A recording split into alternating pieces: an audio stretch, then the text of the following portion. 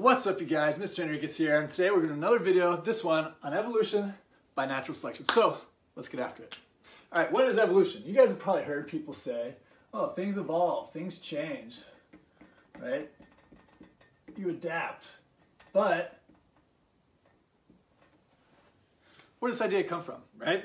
So evolution actually started back in the 1800s with this guy named Charles Darwin. He's this famous guy, you've probably seen a photo of him. He's got a really old guy with white hair, really big, bushy white beard. But funny thing is, he started thinking of the idea of evolution when he was 23 years old. What? That's right, 23. That's not much older than many of you guys. So 23 years old, he started thinking about this when he went on this voyage on the HMS Beagle, which was this naval vessel from England, and went all around the world, traveled to all these different countries, and he was a naturalist on board, or the scientist, and he was taking a look at all the different organisms he observed when he was going to places all around the world, right? And he thought to himself, what the heck?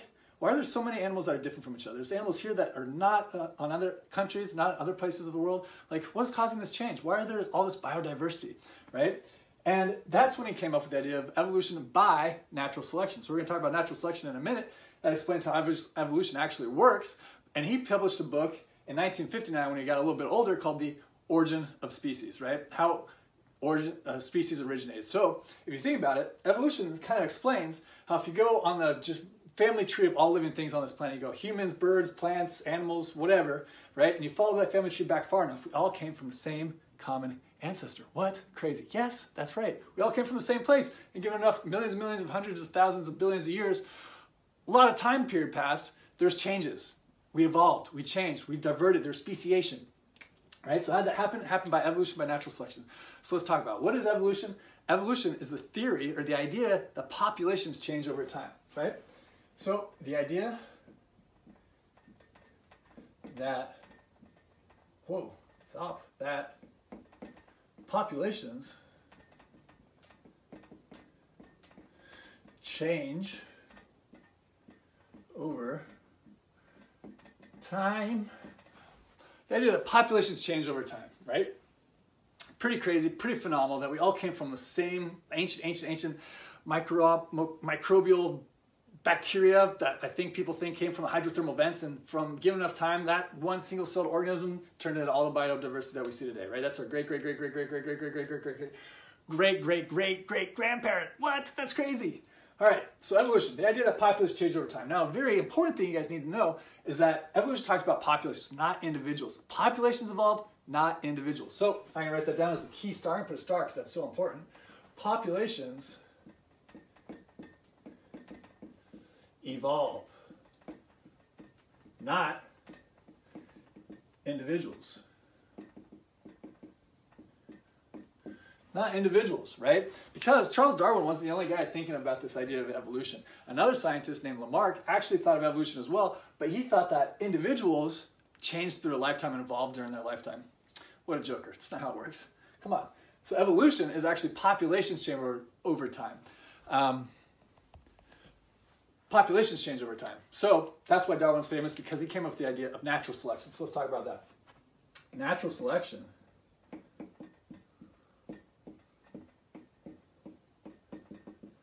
Natural selection is the how. Natural selection explains how evolution occurs, right? It's the mechanism that drives it, pushes everything forward and has the speciation occur, right? So evolution explains how evolution occurs. So natural selection is the how, explains how evolution occurs. Evolution is the idea that populations change over time. Right? So we're going to do an example. Check this out. Whoa! That was pretty cool. All right. So we're going to do a really famous example. This is the example of the peppered moth in England. So what I'm drawing here, these are moths, not butterflies. Don't make fun of my drawings. Trying the best I can. Here we go. So we have a couple moths here. So there was a population of peppered moths in England around the 1800s. Some were dark in coloration, right? Some had really dark wings, and some had light wings. And the funny thing was that actually, like almost 98% of the population had light wings, right? They were light in color, which is pretty fun, pretty cool, interesting, right? But then, whoosh, in 1850 was when the start of the Industrial Revolution happened in England. So if you guys remember what the Industrial Revolution was, around the 1850s-ish, right, ish, that's when factories started to get produced and produced a lot of burning those fossil fuels and put a lot of soot into the atmosphere, right? We talked about this in the carbon cycle, taking those fossil fuels from the lithosphere and putting all that carbon dioxide in the atmosphere, right? So the 1850s is kind of when it really started happening big time in England. I can use black here, right? Because these factories produced a lot of smoke, produced a lot of soot, right? It started to fill up the air, started to stain the trees and the buildings and everything, all the places where these moths lived, right? All the things that they lived on started to turn black. And something the scientists noticed, which was kind of crazy, was that a couple years later, or a handful of years later, the pepper moth population began to change. They're like, what the heck? What is going on here, right? Instead of having all these light-colored moths, they started to notice that there were way more of these dark-colored moths, right? Way more of them. And they saw not very many light-colored moths anymore. It switched. So originally there was like 98% were light-colored. Then after the Industrial Revolution, like 98% were dark-colored. It's flipped. It was crazy. They're like, what the heck is going on here? What happened to these moths? Natural selection happened to these moths. That's right. Yes, you're so smart. Natural selection happened. That's what natural selection is in a nutshell. Is there's variation within a population, which means differences, right? There's differences in these moths. There's dark-colored and light-colored moths. And the light-colored were actually better suited for this environment because, something I forgot to mention, these moths are eaten by a predator. That predator is birds. So this is my drawing of a bird.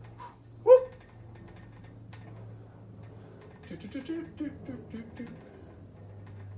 Right, there's my bird. That bird eats these moths, right?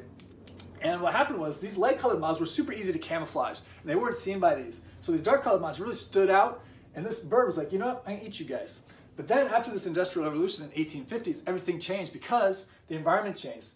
Everything got stained black. All the trees were now black. So that means, check it out, these dark-colored moths were like, heck yeah, now we're camouflaged, and these birds can't see us anymore. So the birds are like, you know, I don't really care. I'm just going to eat the light-colored moths. And now we see there's barely any light-colored moths anymore, right? Because these guys are now eating the light-colored ones.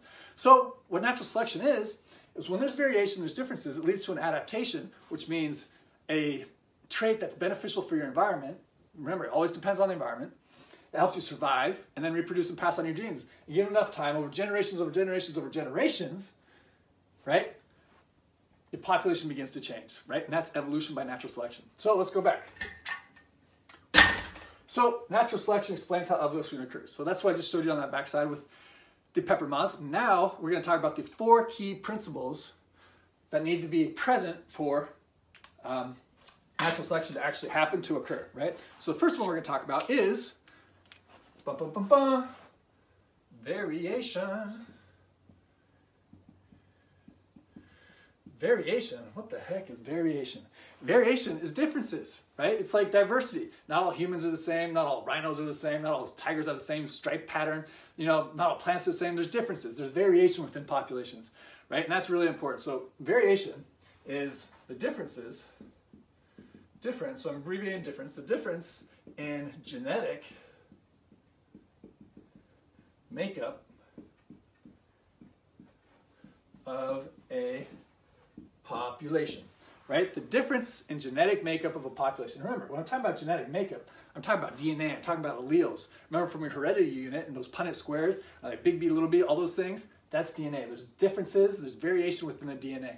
But something super important to notice is, okay, we talked about difference in genetic makeup, but it has to show up in your phenotype. Remember, your physical appearance. It has to either show up physically or be a behavior that natural selection can actually select for or against, right? If that behavior helps you survive, or if that phenotypic trait helps you survive, it's going to be a good thing for natural selection. So differences in genetic makeup, that's a variation, but must be present as a phenotype, must show up in phenotype, must show up in your phenotype, right? It's got to show up so natural selection actually occur. If you guys, and there's a couple different causes of variation, right? There's gene flow, there's genetic drift, all these different things. But what we're really going to focus on today is mutations. So mutations cause variation. So variations are caused by mutations. Whoa, caused by mutations, right? So remember, a mutation is when there's a mistake in the copying of your DNA, usually during cell division, right? When those base pairs don't line up exactly, those A, T, C, and Gs are getting mixed up, that causes a mutation. And they can be silent. Remember, we learned about this. Silent mutations don't necessarily cause the change in your phenotype because the same amino acids, the same proteins are made, right? Nothing's going to happen to you. You're going to live on and not even know something was different, right? But if a mutation occurs, it causes a big change, big enough to change your phenotype or your behavior or something, right? Natural selection can actually work on that, right? So mutations, right, need to show up in the phenotype. Variation is the differences usually caused by mutations, right? Some people are taller, some people are shorter, some people are faster, some people are slower. All these different things are variation within a population. The variation in our moth example was the light color and the dark color, right? That was the differences, right? So that's the first thing. Variation must be present within a population. Let's talk number two. Number two is called adaptation. So you've probably heard of this. I can do some erasing. You've probably heard of adaptations before, but let's go over what it means in an evolutionary lens, or what that means when it comes time for evolution. So number two is adaptation. So let's write that down. Number two, right? For natural selection to occur, we need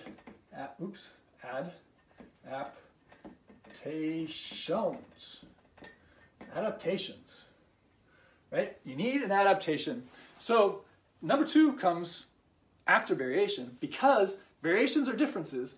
But then what an adaptation is, it's that beneficial, it's the good. It's the good variation that helps you survive better than others in your environment, and that means you can reproduce, right? And pass on those genes. Because more important than surviving is reproducing and passing on those genes to the next generation so the population as a whole can evolve. Remember, populations evolve, not individuals, right? So an adaptation is a beneficial variation for a specific environment. Right? So beneficial variation for a specific environment. Now this part's important, specific environment. So if you remember, we talked about those moths, light color and dark color. The dark color was a good adaptation after the Industrial Revolution, right? Because it helped them blend in camouflage. They're like, whew, right? No one can see us. We're not getting eaten. We're surviving. We're passing on our genes. That's awesome. That was the adaptation, right? But if that environment had stayed the same and there was no Industrial Revolution, there's nothing getting put in the air, nothing staying in these trees, right? That environment is different, so that adaptation would not be being dark anymore. It'd be that light color, because the light color would blend in if there's no Industrial Revolution. So adaptations really depend on the environment that the organisms or the population live in, right? So adaptation is beneficial variation for a specific environment. And another key term, we're going to number three here, is that adaptations help determine your biological fitness. So fitness, maybe you've heard of survival, fitness, survival of the fittest, right? Only the strong survive, right? They talk about this stuff in sports and competition all the time, but fitness in a biological sense is how well an individual is able to survive and reproduce compared to others, right? Within a species. So your adaptation that you have actually helps determine how fit you are. The higher your fitness, the better you survive. More important than survive, pass on your genes. The lower your fitness, you're not gonna make it, man. You're dead. You're dead, right? And that means if you're dead, your genes die with you and your population moves on. Sorry, guys. All right, so fitness. How well an individual can survive. And what's more important than surviving? That's right, reproduce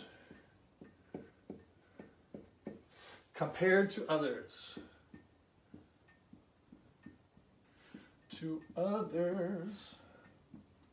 Right? How well an individual can survive and reproduce compared to others, right? Because you want to survive, that's awesome, but then you want to pass on your genes. So that's the next step, right?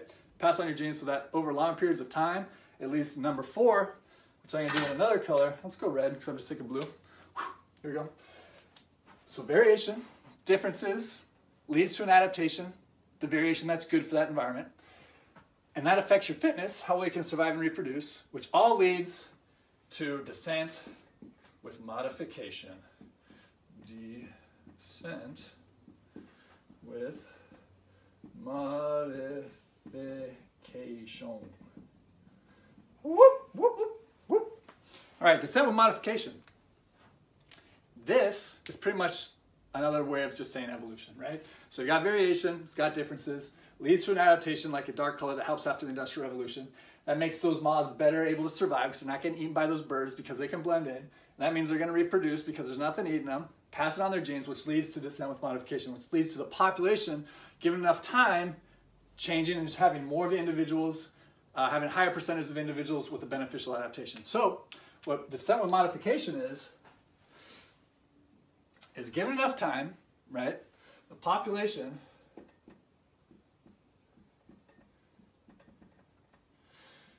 changes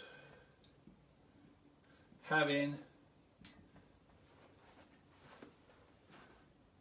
an increase,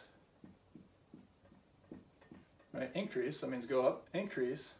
A population changes having an increase in the number of individuals with the beneficial adaptation. Boom. Right? So, descent with modification. A population changes having an increase in the number of individuals with the beneficial adaptation, right? So we're talking about the moths. We had a bunch of light colored moths. The environment changed. Given enough time, their adaptation being dark color was a good adaptation, right? They had a higher fitness, which means given enough time, given enough years, given enough generations, there's going to have, that population of moths is going to have a lot more dark colored moths than light colored moths, right? Because it's good for that environment, right? That's descent with modification. A population change is having an increase in the number of individuals with a beneficial adaptation. So that's evolution by natural selection in a crash course. But this all sounds like it's right, but how do we know it's right? So that's the next video. Next we're going to talk about, don't take my word for it, we got to know the evidence. What's the evidence for evolution? How do we know this thing is true? How do we know it's right? Right? We got to look at the fossil record. We got to look at biogeography. We got to look at molecular biology. We got to look at DNA. We got to look at sequences. What are similar differences in DNA between species? Right? Hopefully this was helpful. Anyways, guys, evolution by natural selection. Talk to you next time. Keep it up.